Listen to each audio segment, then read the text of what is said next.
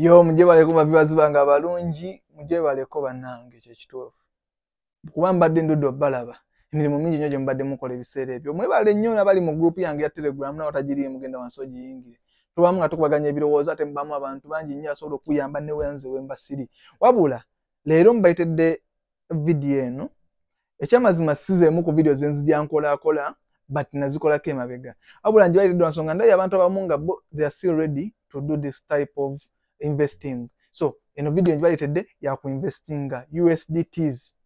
Nga bidi videos natango bakola ya ku investinga USDTs. So we would finding interesting, but you finding right for you to earn, join it. So njikwetedde, let me review it for you and let me give you my honest opinion and review just all okusinzira ko gamba nti nawe ya eno video eno site entuufu okubanga njikozesa oba si entuufu.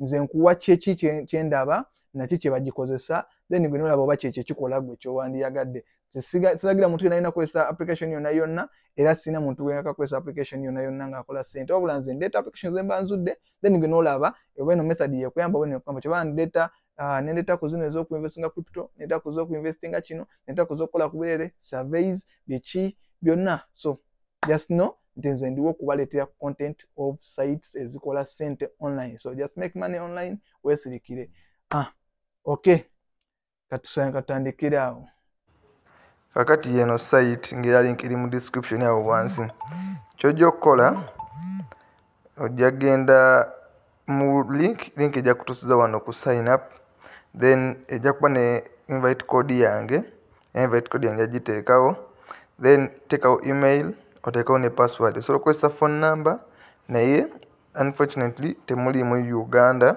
oba nsi za Africa so wali mu nsi ezisinga za Bulaya na Asia Uganda yino okay it's been updated but when nakoledde yange teyabadde mu nsi za Africa but I see bazitaddemu so kati ndowooza kiri fine so searching wano Uganda. Oh, I think this was the case. Because searching the Uganda teyazze. Okay. You can't search it, but you can look for it manually. Kati okyokola ojja buzzi wano nononya manually nononya Uganda, which is this one. Then you put in your number. Number yange mugimanyi. Eno number yange ya Telegram ina neetaaga osobola kukozesa ye number ku Telegram nonfuna. Then nayagala okuwanga joininga ku joininga link y'omu group because sometimes is number so gaji messaging ko naye ngwe okuddamu so kozesa link mu description ogene mu group mba active nganze mu buli kintu kyoyagala then so kozesa email noteka mu email gyoyagala which is what I used because nali sina number ya simu nali sina access so kati nataddemu this is my official email na official email yange zosobola okozesa anytime onetaaga wonna okozesa email no kolaki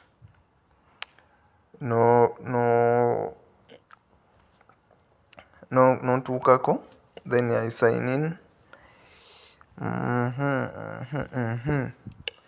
after signing in you will see such a page nobo umaze kusigninga app era page ino jagiraba so no page mubufunze ekulaga Telegram ya byosobola okutuukako okubanga onawo okubeera connected n'okozesa gundi company website ndoza nayo giraba nga bweri kati ne wano gundi eri open ku individuals muli omu ayagala okubanga investinga ne payments zebagamba ziri automatic with a machine teziri mani nti omuntu azikola so it is more of kuti ozofuna sente zo mangu then nature ziba safe ntiri agenda ku filteringa boti abozifuna then bakugamba to register or receiving yawo 50 USDTs free okitegeera no manda nofuna neki then recharginga sente sokirwako ziri 10 then withdraw limit eri 2.3 which is osobola okukola mu lunaku lumu ndaba nkulagaawo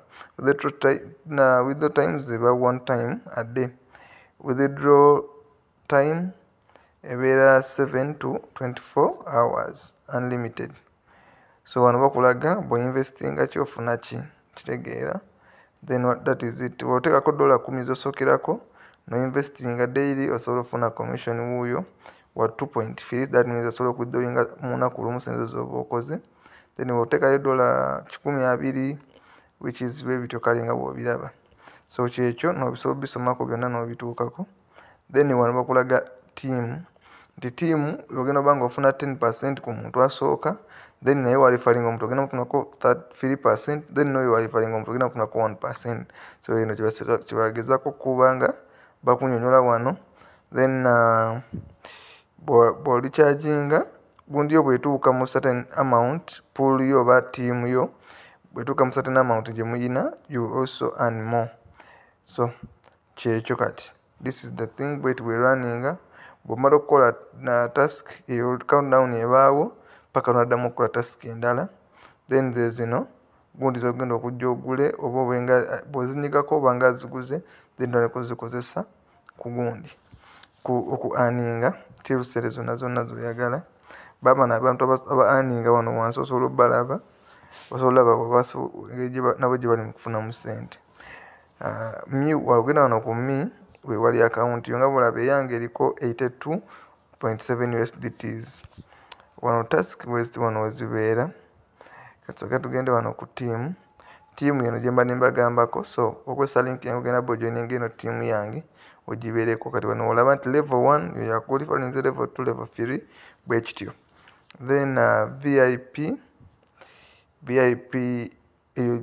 nayo so ojja unlockinga, ojja n'ogula VIP, so okwa unlockinga VIP 2 n'ojja unlockinga ku $10 mmeka 10. Then VIP 1, then VIP 1 era still just above number 2. Then eno VIP 2, then osobola kale ojja zirabaawo, but they are VIPs okwongera okubanga earninga daily more amount daily. Ngira bulaba wano nti daily profit osobola okulinnya paka ku $5 ne task oba okola nnya biki wano. Then nze daily profit yange as per a moment is 2.30 era ndi ku level 1, nkola task yemu per day. Tegeera simple interest yiyo, total profit yiyo, kitegedde byonna byebyo. Kati kangende wano okulaga ku task zaabwe zijja wano in progress, era bw'ojja wano ojjasangawo task. Kati sofa leero task nkozeemu, era ne bw'orefreshinga you will see nga tewali task ndala ejja, because level gye ndiko ya gundi ya VIP ndi ku level 1 tena task. Ino task gye nkoze leero, task eno gye nkoze eri completed. Then nengi earningako era nga olaba wano I've earned gundi wano I've earned 2.3 USDTs ze zino zolaba wano. So to recharge ogenda wano n'ogenda kweno code, you copy it n'ogenda ku Binance yo. Then bw'ogenda ku Binance n'ogenda ku USDT, then onyigamu. Right now I have 0 because I already used zona zimbadde nazo nga bw'olaba many zibadde zigenda. So you say withdraw, wewe oyinako it will come withdraw here. Then if you withdraw you put in your code, mshegeera, you put in your code. I will try it kamala okufuna zenyongerako. Let me withdraw here, withdraw, ojja wano ku withdraw. Then at the moment I can withdraw this much, so I will come ntekemu wano deposit ku USDT just gundi yemu. Then you're on that Troy network, then on that Troy network n'onyiga copy n'ocopyinga the code. Bw'omala n'oddayo wano, then you put it here. Bw'omala ogiteekawo n'ojja wano, osobola oteekawo gundi, oteekawo amount eri gy'oba oyagala gy'oteekaawo. Then you confirm your address oba ddala yentuufu. Ekyo olina kiwa nnyo obudde, kubanga address weba nkyamu manya nti ne gundi ziba zigenda wakyamu, ate teziba blockchain teba refundable. So kati so far it is successful. You wait a few minutes, then just reflecting on your what, on your account, which is a Binance account. Today one of ku Binance, you keep in refreshing. No lava bojja ziraba anytime ziba zijja kulumba. It takes some time nga era bumanyi blockchain etwalamu like 10 to 15 minutes. So oba ojja kubanga kiramu kati at the moment kanjira mbalagako ebintu ebirala. Wano financial records zo zikulaga sente z'obadde ojja okola ki oteekako. Kitegeera. In fact mbadde nabidde lucky draw nga bwolaba wano ejja no spinning ne bakuwa buno obusente, which is free. And abena kaze we na registerinze kaze mu ntandikwa direct. Naye simanyi how you can access it, naye nga kyobamanya bw'oba nga registerinze kajja no spinning. When you spin nofuna gundi nozifuna ezo oluusi kagwa mu zonna z'oba okoze eki z'oba ofunyemu omukisa. Kano ka lucky draw. Then system increase ebiba mu gundi z'oba okoze z'oba ogeze eki. System increase ziba sente z'oba otaddeko. Then task benefit ziba sente z'oba okoze mu task. Then tulabe oba gundi bagitaddeko.